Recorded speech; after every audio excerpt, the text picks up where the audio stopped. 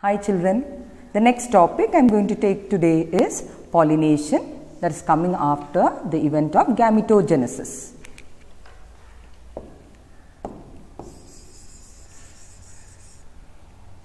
Before going into the details of pollination, let's have a recap of gametogenesis. I am not going into the details, but what are the products of gametogenesis? We saw in plants there are two types of gametogenesis, namely microsporogenesis and megasporogenesis. And we know as a result of microsporogenesis, what was the product obtained? A full-fledged pollen grain.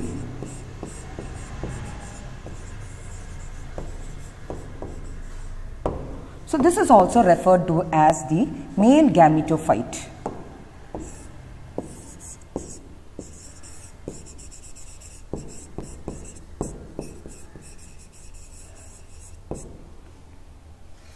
So as a result of microsporogenesis, pollen grains are produced in plants.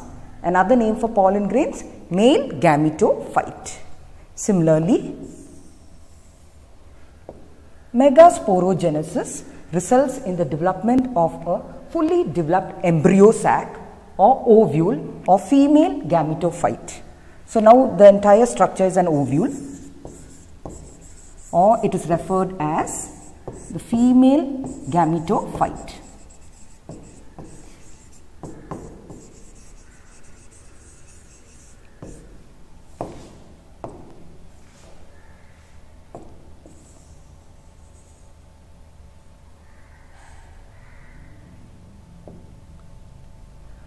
Now briefly, the parts of the pollen grain: outer layer called exine,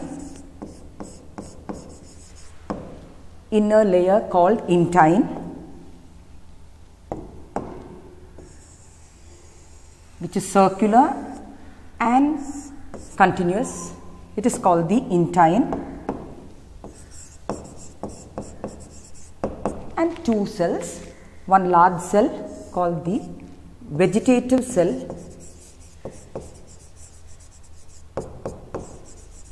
and the small cell called the generative cell.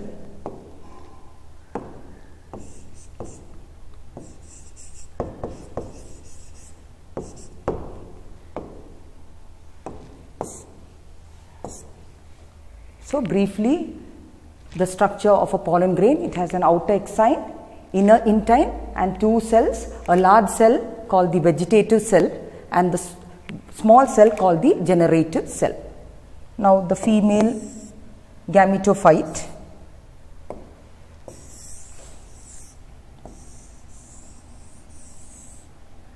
the parts are, this is the integument. Let me highlight the integument. It's highlighted. Then there's a gap at one end called the micropyle. Then this yellow sac is called the embryo sac. Then within the embryo sac there are 7 cells. These 3 cells are called the antipodals, and the cell at the base is together called the egg apparatus, and the cell at the center is called central cell.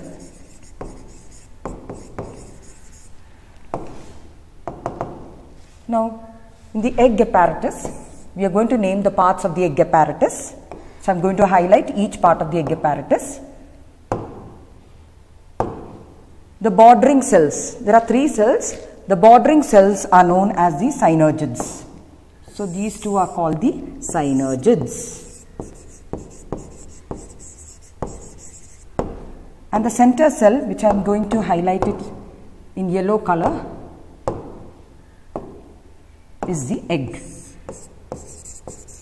So the egg apparatus comprises 3 cells. At the center is the egg, and on either sides are the synergids. Now there is a very important structure in the synergids. So that's why I zoomed this diagram. We are zooming and seeing the structure of the synergids. So please concentrate at the pink color structures on either sides of the egg. There are finger-like processes See, finger-like processes, and these finger-like processes are called filiform apparatus.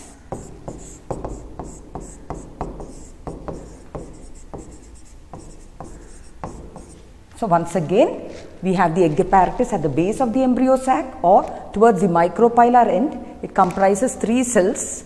At the center is the egg. On either sides are the synergids. And in the synergids, there are finger-like processes which I have indicated in blue color, like scribblings. They are called the filiform apparatus. They are very important because the role of the filiform apparatus is they guide the pollen tube towards the egg. The pollen tube should come correctly towards the egg. So this is guided by the filiform apparatus. Remember that. Now this male gametophyte, what's the male gametophyte called? Pollen grain. It is located inside the anther lobe of the stamen. We dealt with the male reproductive organ. It is the stamen. And I have explained the parts of the stamen. It has 2 parts, filament and the anther lobe. This pollen grain is present inside the anther lobe. So I am minimizing this. They are very minute microscopic structures. I am putting it inside the anther lobe. Next, the female gametophyte, that is the ovule. I am placing it in the ovary. See? This is the ovule or the female gametophyte. I am placing it inside the ovary. And we know the female reproductive organ is the carpel, which has 3 parts: stigma, style and ovary. Inside the ovary, I place the ovule or the female reproductive organ, and don't forget it is held by a stalk called funicle, which was explained in the first class. So now I brought both the reproductive organs. Both the reproductive organs, mainly the stamen, the male reproductive organ, and carpel or pistil, the female reproductive organ. So the next topic we are going to deal is with pollination. So what is pollination? We have learned right from small class about pollination.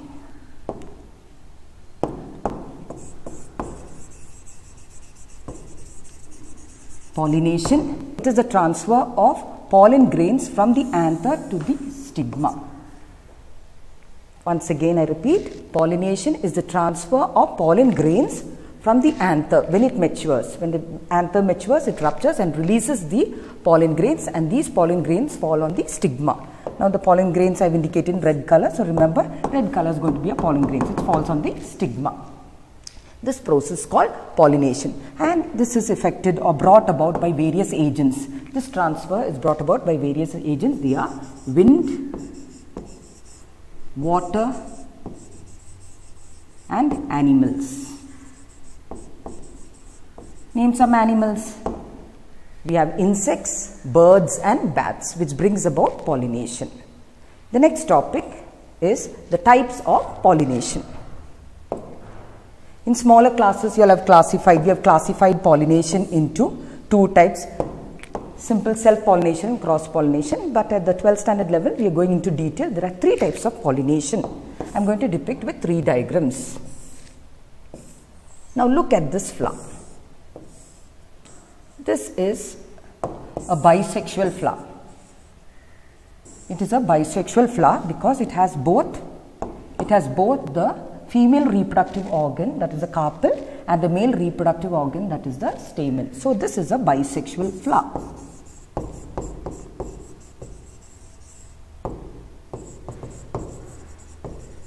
Here the pollen grains fall from the anther to the stigma of the same flower. So this pollination is called autogamy. So the first type of pollination, autogamy. So what is autogamy? The transfer of pollen grains from the anther to the stigma of the same flower. It happens in bisexual flowers. So the first type of pollination is autogamy. The second type of pollination, So we have a plant with both types of flowers. See this plant, it bears two types of flowers, namely the flowers which has only stamen. See, these are the stamen. So these flowers are called staminate flowers. And also it bears flowers which has only carpels, and these flowers are called carpellate flowers. It's unlike bisexual flowers where the same flower bears both the anther and the carpel, but here the same plant bears exclusively staminate flowers and exclusively carpellate flowers. It's not bisexual but separate flowers, unisexual staminate, unisexual carpellate flowers. Now here there is a transfer of pollen grains from the anther of one flower to the stigma of another flower of the same plant. See, there is a transfer of pollen grains from the anther to the stigma of another flower of the same plant. This pollination is known as geitonogamy. So the second type of pollination is geitonogamy.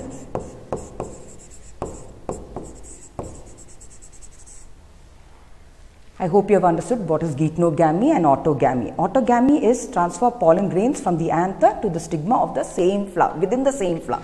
Whereas here it is within the same plant. Transfer of pollen grains from the anther to the stigma within the same plant, that's from one flower to another flower. And so these plants will be bearing two types of flowers, carpellate flowers which bears carpel and staminate flowers which bears only stamens. Now the third type of pollination.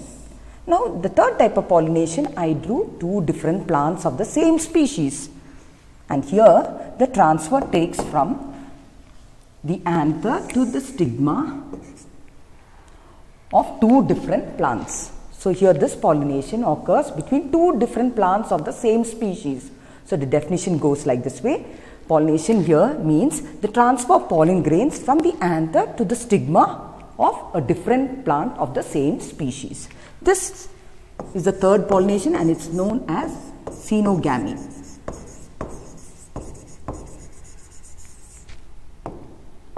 So bringing all the three types of pollination.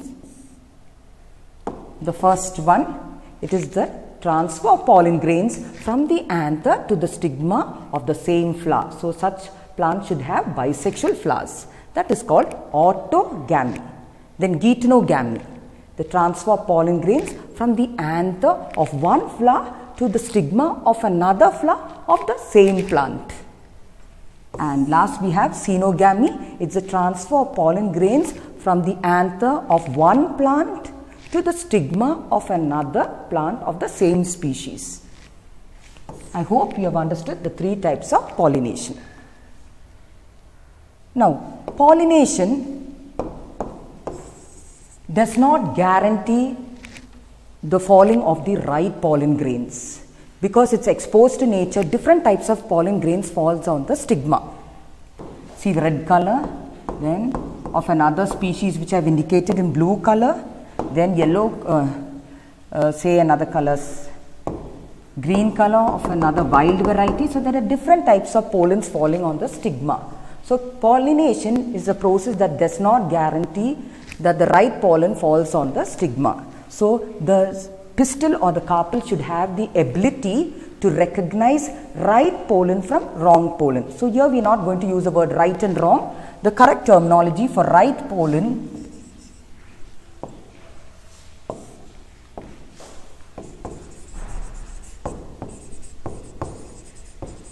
is called compatible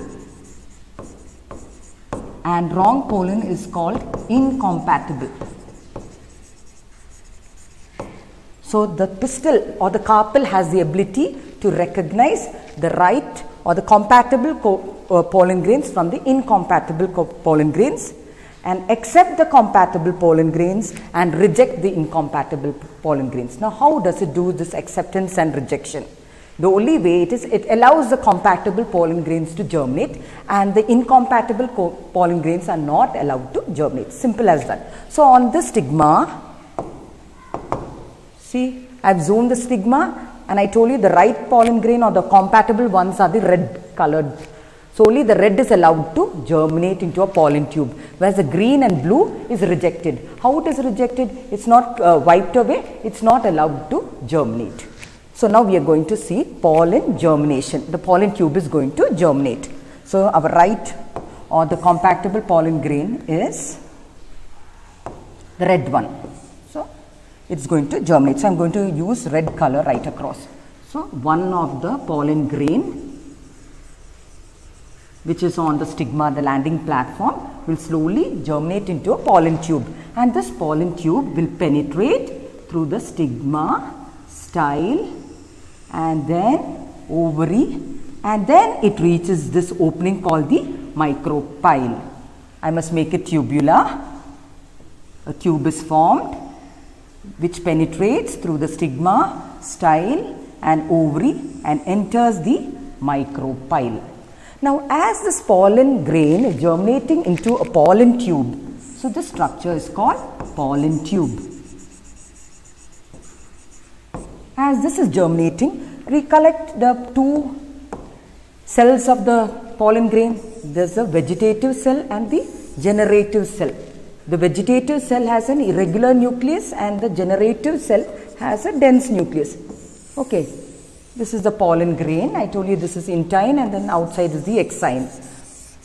I want your attention on the two cells. The two cells, the large cell is called the vegetative cell and the small cell is called the generative cell. As the name suggests, generative, that will click in your mind. The generative cells are going to generate the two male gametes, and I am showing it on this diagram. The generative cell divides into two. See, in this diagram I am showing the generative cell is going to divide into two. So if it is going to divide into two daughter cells, which is the type of cell division involved? Is it meiosis or mitosis?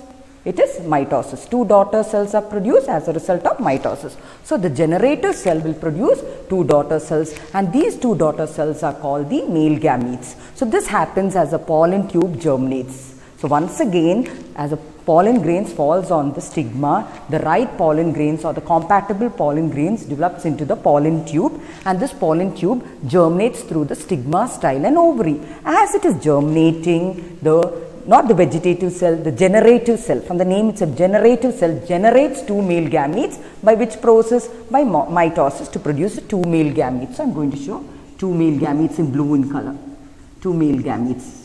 Okay, and these two male gametes move down through the pollen tube and reach the micropyle. Okay. Now, very important, here comes the role of filiform apparatus. Now, where should the two male gametes reach? It should reach the egg. So, this is directed or guided by the filiform apparatus which is present in the synergids. Today, I explained what is egg apparatus comprising. Egg, and on either sides the synergids, and the synergids bear finger-like process called filiform apparatus. So the filiform apparatus guides it correctly to the egg. Now here the pollen tube is formed towards this side. Suppose the pollen tube is formed towards the right side. This is the right side filiform apparatus which is guiding it correctly, or else it will go in wrong direction.